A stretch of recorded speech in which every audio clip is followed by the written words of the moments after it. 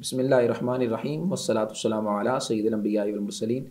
وعلی آلہ و اصحابہ اجمعین۔ ناظرین کرام، السلام علیکم ورحمۃ اللہ تعالی وبرکاتہ۔ میں محمد شاہد عمران جلالی گونڈل کامرا نامزد امیدوار برائے صوبائی اسمبلی پی 72 ضلع سرگودا۔ فرسٹ آف آل تو میں چیئرمین تحریک لبیک یا رسول اللہ صلی اللہ علیہ وسلم و بانی تحریک صراط مستقیم انٹرنیشنل حضرت کنز علامہ مفکر اسلام بحر العلوم ترجمان حقیقت پروفیسر ڈاکٹر مفتی محمد اشرف صاحب جلالی دامت برکاتہم العالیہ کے ایمانی ابی طالب کے بارے میں موقف کی مکمل طور پر اور ہر لحاظ سے حمایت کرتا ہوں، کیونکہ آپ دامت برکاتہم العالیہ کا موقف وہی موقف ہے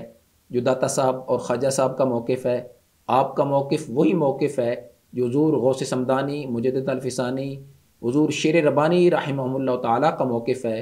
آپ کا موقف وہی موقف ہے جو امام بخاری و امام مسلم ائمہ اربعہ اور خلفائے راشدین رضی اللہ عنہم کا موقف ہے، اور 14 صدیوں سے یہی موقف چلا آ رہا ہے۔ لہٰذا میں قبلہ قائد اہل سنت کے موقف کی مکمل طور پر حمایت کرتا ہوں، اور دوسرے نمبر پہ میں ملک پاکستان کے مقتدر اداروں کو بھی باخبر اور متنبہ کرنا چاہتا ہوں کہ کچھ شرپسند عناصر اس خداداد ملک پاکستان میں سیکٹیرین وائلنس کی آگ کو بھڑکانا چاہتے ہیں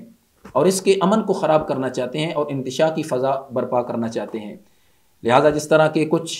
ایسی پوسٹیں گردش کرتی دکھائی دے رہی ہیں کہ 20 فروری کو پریس کلب کے باہر قبلہ قائد اہل سنت کنز العلماء مفکر اسلام پروفیسر ڈاکٹر مفتی محمد اشرف صاحب جلالی دامت برکاتہم العالیہ کے خلاف کچھ تفضیلی اور لفظی مظاہرہ کر رہے ہیں، تو میں ان مقتدر اداروں سے یہ مطالبہ کرتا ہوں کہ ان شرپسند عناصر کو لگام دی جائے اور فی الفور ان کے خلاف قانونی کارروائی کی جائے،